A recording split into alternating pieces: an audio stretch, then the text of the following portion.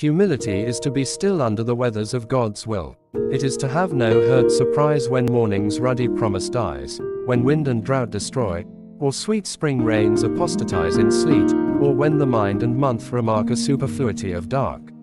It is to have no troubled care for human weathers anywhere, and yet it is to take the good with the warm hands of gratitude. Humility is to have a place deep in the secret of God's face where one can know, past all surmise, that God's great will alone is wise, where one is loved, where one can trust a strength not circumscribed by dust.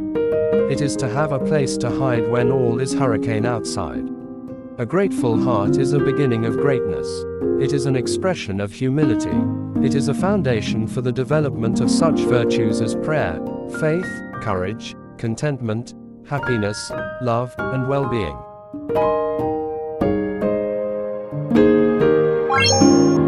Thank you.